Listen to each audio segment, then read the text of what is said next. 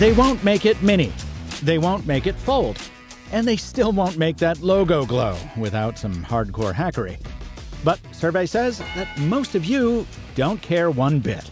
You're going to keep buying iPhones no matter what. As you probably know, that's not me. No, sir. I'm an android. And I promise, I'm not going to draw this out into a season-long string of engagement bait, will he, won't he episodes. The iPhone doesn't fold, and I'm all in on foldables. And that's that. But even die-hard droids have to deal with the data. The iPhone just keeps gaining momentum at home and abroad. And after a week with the 15 Pro and Pro Max, I've found 5 features that would make the transition even easier if I switched.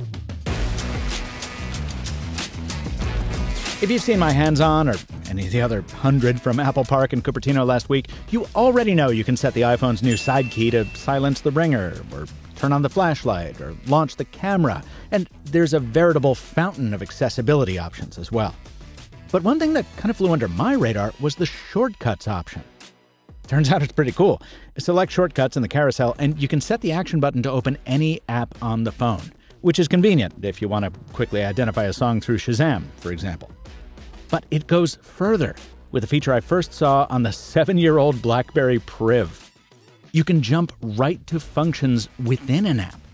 That means instead of just opening notes, you can hold the button to immediately start a new note, or add an alarm inside the clock, or jump right into a FaceTime call with your special person.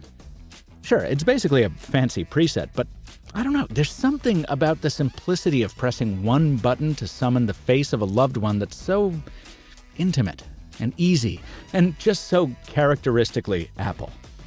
I'd bet money we see this feature called out in a heartstring-pulling holiday commercial.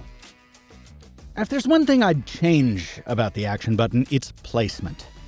I get why it's in the same spot as the old volume slider. You want longtime iPhone users to know where to find it, plus it limits the amount of retooling the company has to do. But ergonomically, I've found custom keys work better down lower on the phone frame, where you can more easily hit them one-handed, especially if you use it as a camera shutter. Apple may have been forced into switching from its proprietary Lightning connector to the USB port everyone else uses. Thank you, European Union. But I think it's going to pay off for the company in an unexpected way. It makes switching from Android to the iPhone just a little bit easier. It's not just that your charger will still work.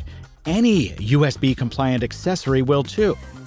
So when I plug in the jump drive on which I've preserved gigabytes of photos and internet culture from my college years, I can access those files as easily as I can on my Mac or PC. For better or worse.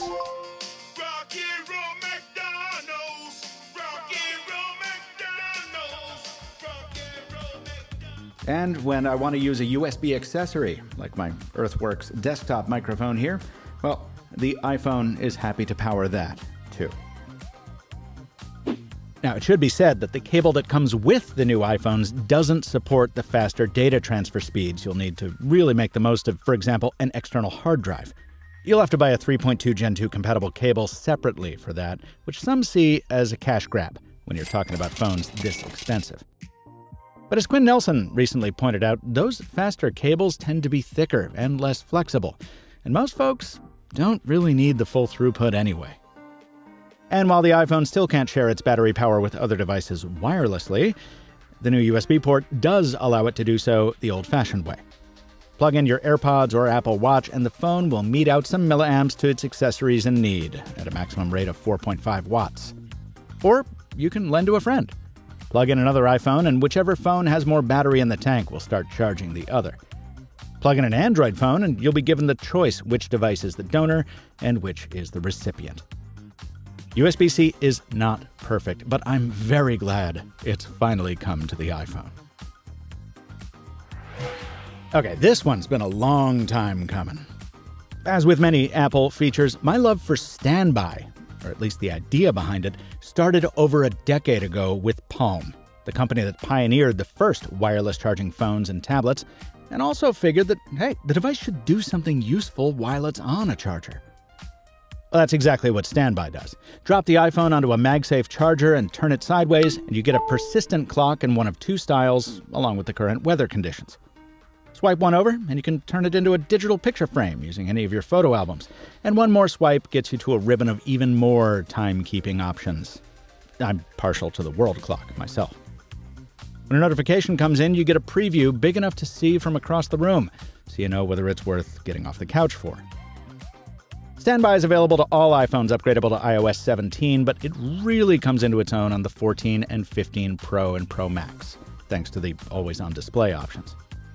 And yes, it still works, even if you don't carry your iPhone in the nude. Speaking of which, I'm calling out my sponsor Dbrand earlier than usual because I never like to miss a good segue opportunity.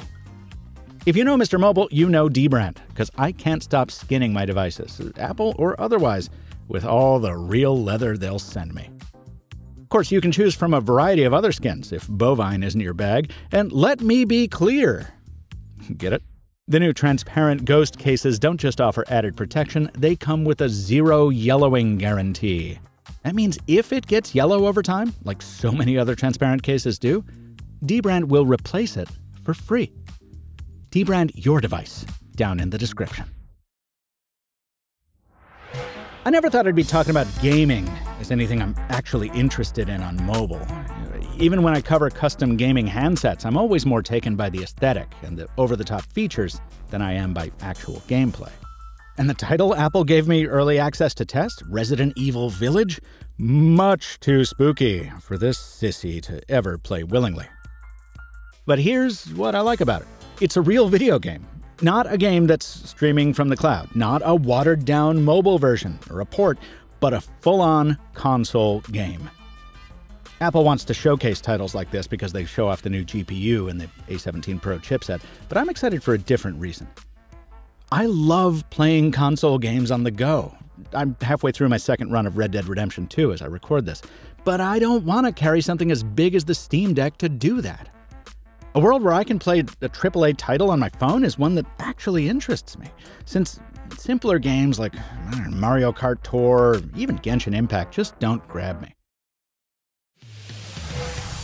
Lastly, look, camera comparisons in 2023 are enormously subjective. And frankly, I'm tired of pretending they bring any value to videos like mine. Triple-wielding the iPhone, the Galaxy, and the Pixel and stitching their photos together side by side for the 1,000th time only reinforces that. It's not just the tedium of the process or the stress of the season. At this point, there's so much processing that goes into each photo that the strengths and weaknesses are barely even consistent anymore. The closest I can come to a universal truth here is that when it comes to zoom, specs still count for a lot. As ingenious as Apple's new telephoto shooter is, the fact remains that it's a 5x optical zoom, whereas Samsung's Ultra packs a 10x option. The closer equivalent in terms of specs is Google's Pixel 7 Pro, but again, it all comes down to the processing. To its credit, Apple does a lot of heavy hauling on the software side to make what it can out of what the optics give it. Sometimes that means it does almost as well as the Samsung. Sometimes it even does better. But when you really need to punch in, Samsung's bolstered optics and its extra few years in the Super Zoom game give it more clarity. And more focus reliability, too. When tracking this V-22 Osprey orbiting New York City ahead of the UN General Assembly, the iPhone lost focus more often than the S23 Ultra, which was pretty annoying. Tally it all together, and for telephoto, I still recommend the Samsung if you're bird watching. Step back from that super zoom, and we're back to punch for punch. You know, sometimes the iPhone wins the day, other times it's the Pixel or the Samsung, but most often it really just boils down to personal preference. I'll have more to share in a future video when I can photograph some more humans, something the iPhone absolutely prioritizes with its processing. And Apple continues to retain its crown on the video side, even without accounting for all the new Pro features I don't know how to use. If that makes you apprehensive, angry, accusatory, Mr. Mobile sold out, yeah, I get it. It's alarming for Android's long-term prospects. And to repeat what I said at the top, I'm not switching to the iPhone. But if you think this is just one vlogger crying wolf, well, look, foldables wouldn't even be a thing if Motorola and Samsung hadn't been forced to compete with Apple on hardware. And from a platform perspective, just look at what Google's doing. Doubling down on marketing the Pixel, attacking Apple on RCS to diminish its iMessage advantage, and refining its smartwatch and earbuds, and I guess its tablet, to offer a full-service solution. This is the true benefit to competition, not catfights in the comments, but real improvements from companies under threat. And the iPhone 15 Pro Max is quite a threat indeed. This video was produced following 1 week with an iPhone 15 Pro Max review sample provided by Apple, but, do I even need to say it?